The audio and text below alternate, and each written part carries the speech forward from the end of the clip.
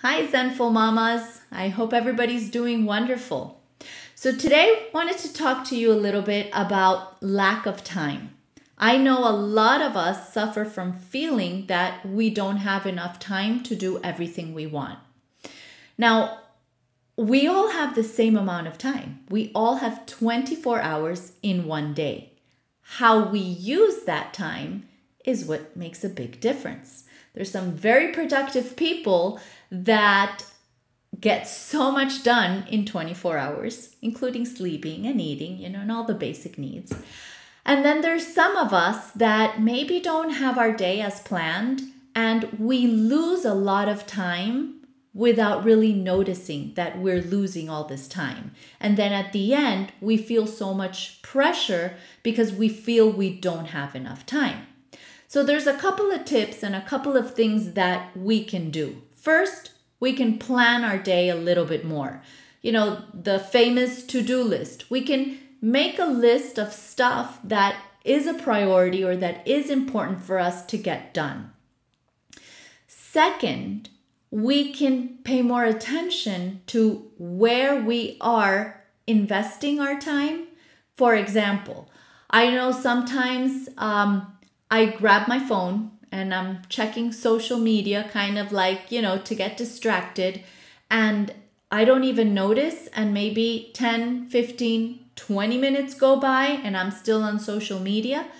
When I have a lot to do, that's really not a good way to spend my time.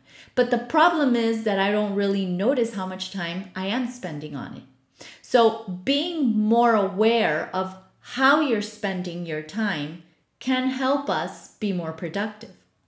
And number 3, which is super important also, is remember what we talked about mindset and our beliefs?